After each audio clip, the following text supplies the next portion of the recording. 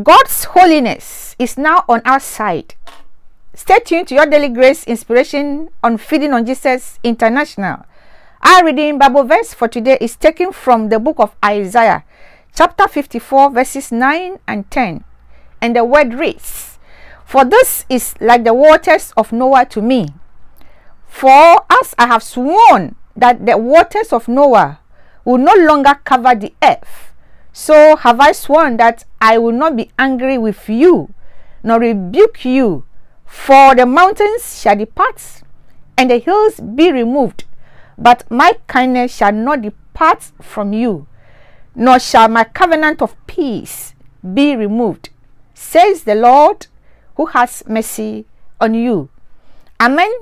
And a warning is also issued in 1 Peter chapter 5 verse 8.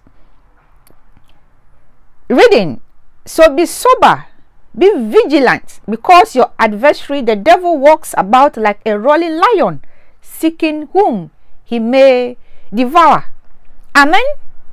I know that a lion roars to intimidate and to bring fear to us. But I used to wonder what kind of fear the devil tries to instill in the believer. We must let the Bible interpret the Bible. We can't base our interpretations on our denominational backgrounds or our experiences.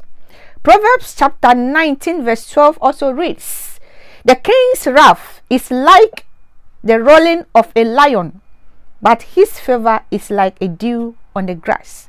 Who is the king that this verse refers to? Yes, it is our Lord Jesus. You are right. So when the devil goes about like a roaring lion, he is trying to impersonate the king. The devil tries to make you feel as if God is angry with you. Every time you hear preaching that leaves you with a sense that God is angry with you, guess what? You have just been rolled at. But know this, beloved, God will never be angry with you ever again.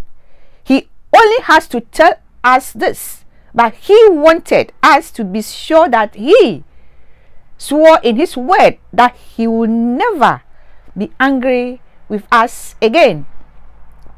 Today's verses are from Isaiah chapter 54, which is right after the famous messianic chapter of the sufferings of Christ in Isaiah chapter 53.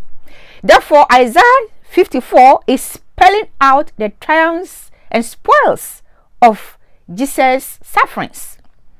Do you know why God will never be angry with you again or with us again? Yes, you are right again. It is because of what Christ has accomplished for us at the cross. On the cross, God poured out all his anger on the body of his son Jesus Christ, and Jesus exhausted all the fiery indignation of a holy God against all our sins. And when all of God's judgment of our sins had been completely exhausted in Jesus Christ, he shouted, "It is finished." John chapter 19 verse 30. And because our sins have already been punished, God, who is a holy and just God, will not punish us today when we believe in what Christ, his son, has done at the cross for us. God's holiness is now on our side. God's righteousness is now for you, not against you. You are his beloved, in whom he is well pleased because of Jesus' finished work. The next time the devil tries to rob you of your sense of being beloved by making you think that God is angry with you, just ignore him. Ignore him when he says, "How can you call yourself a Christian? You are righteous, beloved. You are accepted and beloved child of God. When you believe this, when you believe that you are accepted, you are loved, and you are the beloved child of God, you will have the confidence to face every challenge with boldness, knowing that you have God's unmerited favor on your side. Amen. Stay tuned, share this video and bless a soul. Remember, you are highly favored, deeply loved, and greatly blessed. Stay connected. Bye-bye.